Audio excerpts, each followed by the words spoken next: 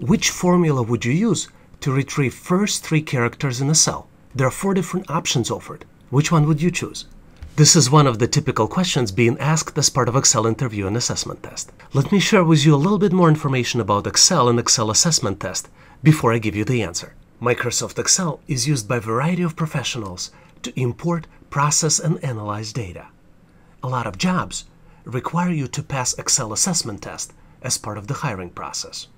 In this video, I'll give you the answer to the typical Excel assessment test question. I'll show you some tips and tricks how to get prepared, and I'll give you some ideas about the questions being asked during the interview and Excel assessment test. Now let's go back to our original question and I'll show you how to come up with the right answer.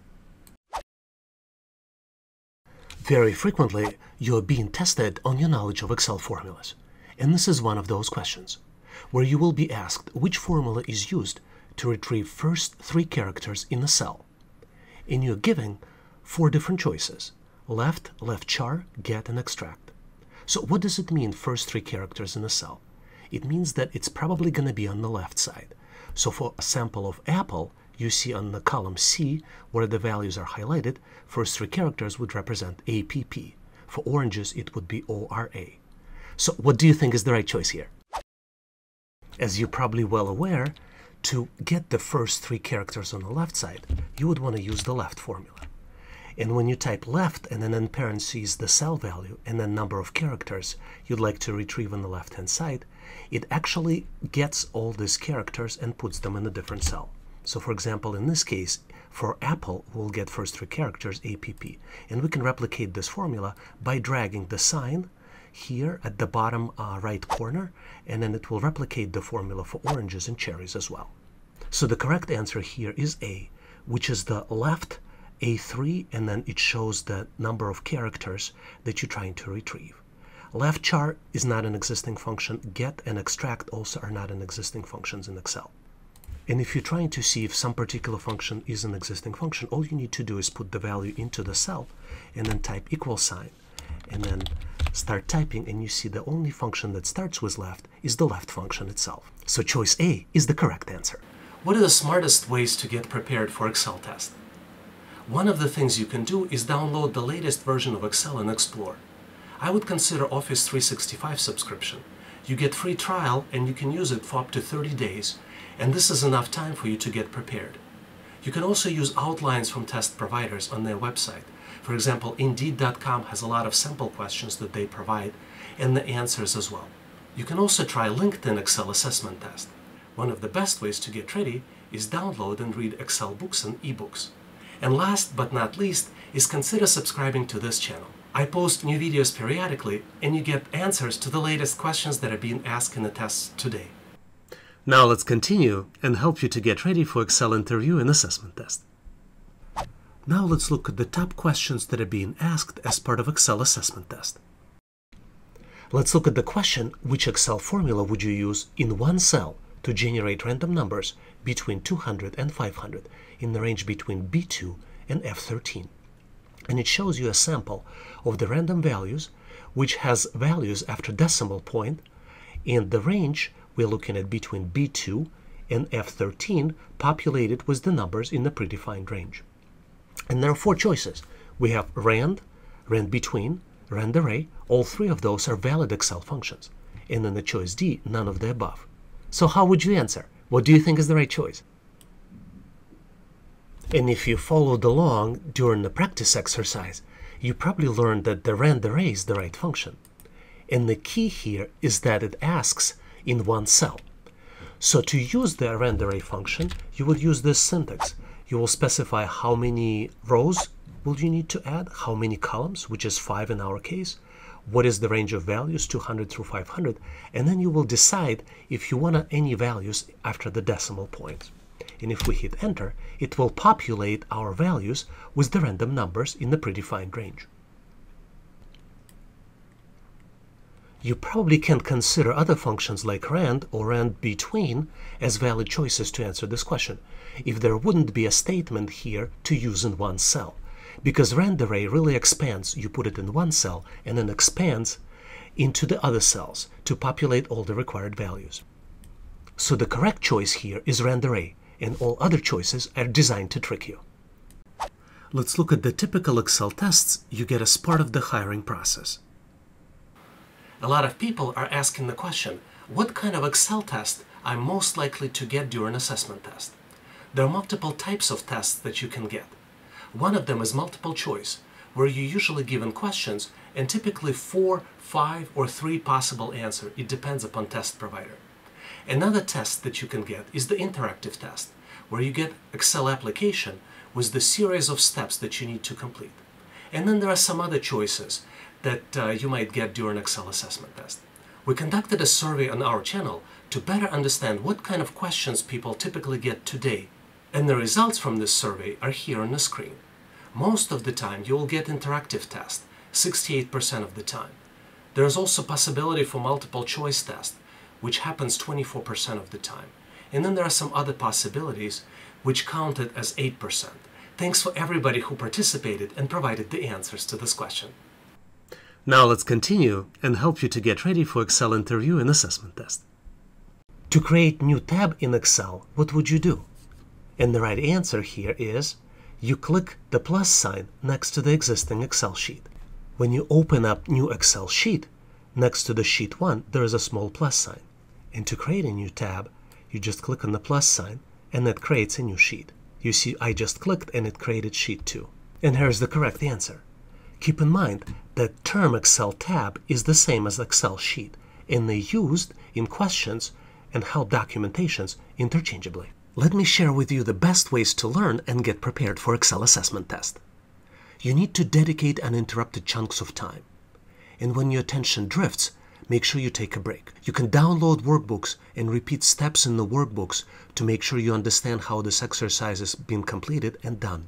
I also recommend that you watch this video from start to finish. A lot of times there are tips and tricks and hacks shared in one part of the video that might be applicable to another part of the video, and I don't want you to miss any of it. Make sure you download all the materials offered in the description of this video.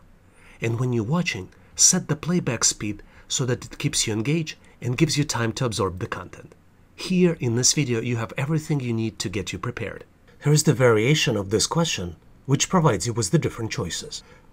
To create new sheet in Excel, you use Ctrl-T keyboard shortcut. Click File, New Sheet. Click New Icon on the Quick Access toolbar, or right mouse click on existing sheet and select Insert. Let's use exclusion to answer this question correctly. Exclusions is one of the methods where you exclude possible choices to come up with the right answer. Ctrl-T keyboard shortcut is used to create new tables, not new sheets. File, New Sheet option doesn't exist in Excel menu. New icon in the Quick Access toolbar create new workbook, not a new sheet. So through the method of exclusion, we came to choice D, which is the right mouse click on existing sheet and select Insert. To create new sheet in Excel, you right mouse click on the sheet 1, click Insert, and select Worksheet. And that added a new worksheet into Excel spreadsheet. So the right choice here is choice D. Right mouse click on existing sheet and select Insert.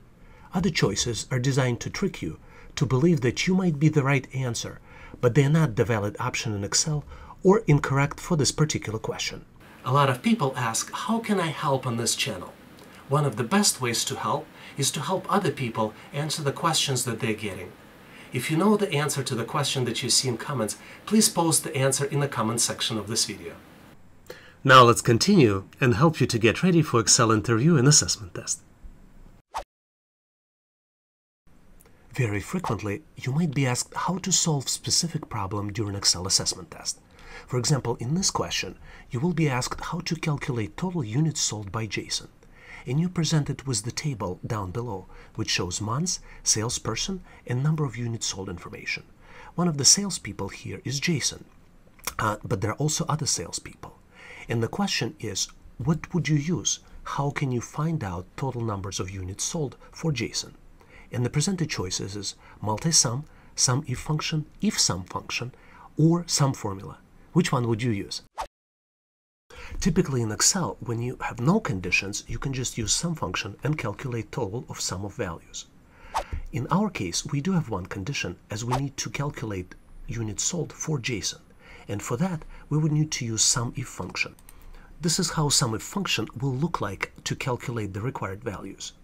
We have a range of B2 through B11, which is the names of salespeople, and we are finding values for Jason, which is the value of A15. And then we're getting the sum of values in the column C with the range of values C2 through C12. So when we hit enter to complete the calculation, for Jason, 361 units have been sold. So the correct value for this question is value B, SUMIF function, because SUMIF function used to calculate sum of values when you need to calculate sum with one criteria condition. And this is the syntax of the formula that you can use. Can I ask you to do me a favor? If you like the content, please give this video a big thumbs up to tell us that you need more content like this. Now let's continue and help you to get ready for Excel interview and assessment test. Very often, you might be asked the question on how to perform specific function in Excel. For example, in this question, which formula you would use to remove a percentage sign and convert it into space. In the example given, you see that in column A, there are values that have percentage sign in between the words. And in column B, the values already replaced percentage sign with the space sign. And the choices presented are replace, remove, find and replace function, and substitute function. So which one would you choose? The correct answer is to use substitute function. And the syntax would be substitute, then you reference the cell A1, and then you're saying that you're substituting percentage sign with the space. The easiest way to replicate the values from cell B2 would be to drag the values down, or you can also use copy by clicking the copy button, then selecting the area for which you would like to replicate the value, and clicking paste button. So the correct answer here is D, substitute function, because this function replaces any unwanted word with the word that you want. The tricky part of this question, and that there is also option that looks very, very valid. For example, find and replace function. But find and replace is the functionality in Excel. There's no such function as find and replace. So you need to be careful and read the entire answer and make sure you're not making the mistake. The only function that exists is substitute that can make this substitution of percentage sign with the space. Can I ask you to do me a favor? If you know someone who is getting ready for interview or Excel assessment test, please share this video with them. This is going to help them pass and get their dream job. I really appreciate it. Thank you. Now let's continue and help you to get ready for Excel interview and assessment test.